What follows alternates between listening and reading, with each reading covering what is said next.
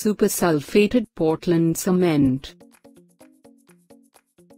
Supersulphated Portland cement is manufactured by intergrinding or intimately blending a mixture of granulated blast furnace slag, calcium sulfate and a small quantity of 33-grade Portland cement.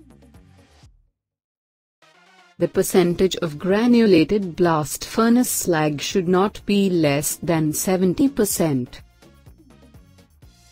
The required calcium sulfate obtained by calcination of highly pure gypsum, at a temperature of 500 to 700 degrees Celsius to convert it to anhydrite, which is calcium sulfate.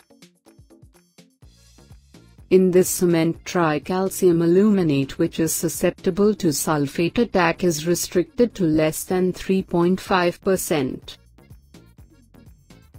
Supersulfate resisting cement can also be produced by the addition of extra iron oxide before firing of OPC. The iron oxide combines with alumina, which forms C4AF, which is not affected by sulfates. The substitution of granulated slag in this cement is responsible for better resistance to sulfate attack. Properties of typical supersulphated Portland cement. The fineness in terms of the specific surface should not be less than 400 meters square per kilogram. The cement should not have expansion more than 5 mm for Le Chatelier test. The initial setting time of the cement is 30 minutes. The final setting time of this cement is 10 hours. The compressive strength of this cement after 3 days is 15 Newton per millimeters square, after 7 days is 22 Newton per millimeters square, and after 28 days is 30 Newton per millimeters square.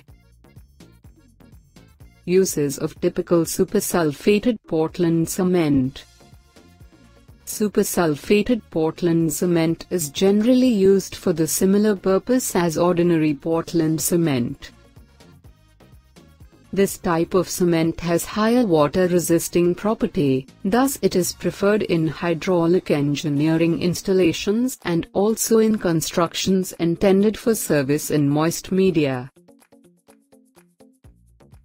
This cement also used in the manufacture of RCC pipe and concrete structure, which are to be installed in sulfate-bearing soils. This type of cement is particularly recommended for use in a foundation, where chemically aggressive conditions exist. But, this type of cement should not be used in constructions which are exposed to frequent freezing and thawing. Subscribe our channel for more civil engineering related videos.